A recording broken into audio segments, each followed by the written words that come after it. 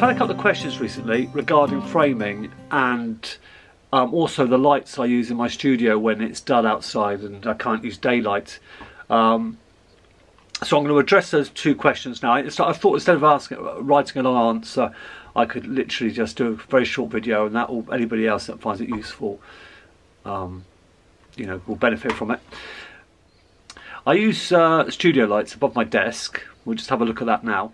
There we go. I bought these off Amazon, and the pair cost me £40, I think it was, and they produce the most beautiful light, and they bathe my working space there in colour, in light, which makes life so much easier for me. It really does.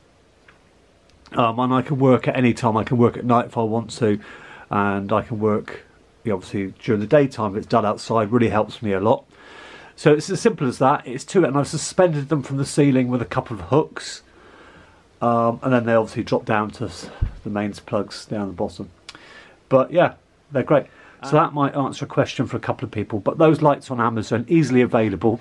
They come with tripods for the £40, which I didn't use, I discarded, and I just hung them from the ceiling with hooks, as I said.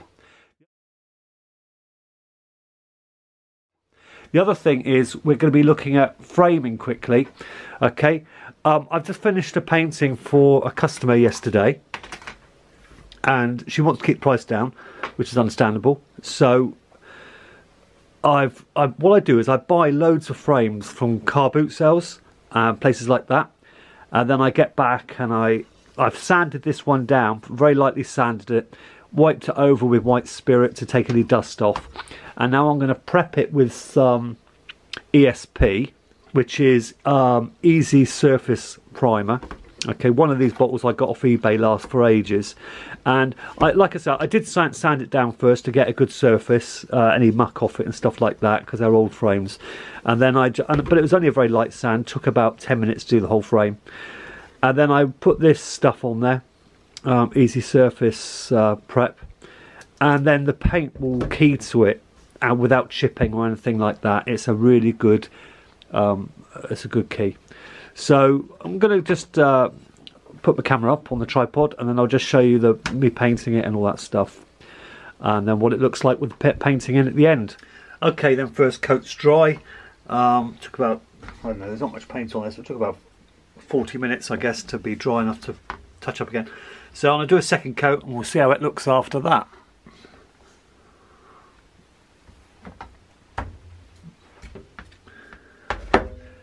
Okay, there we go. So that's after 3 coats of eggshell paint. Waited for it to dry in between coats, obviously, and then it all came out beautiful. The finish is lovely, really is lovely. I then gave it a coat of bright wax, which just protects it and adds a slight sheen to it, takes the matte away. Not a lot, not a very high shine, just a slight sheen. There's a few pictures going to follow in a minute just to show you it from different angles, but really.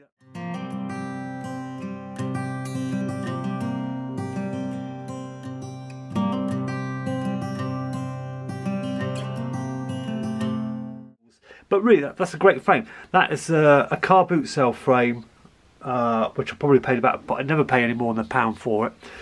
And sanded down, as you see in the video, sanded down and painted up. I cut the mats myself. I've got a mount cutter, and I make my own mounts. Yeah, it's got ready to go to the customer.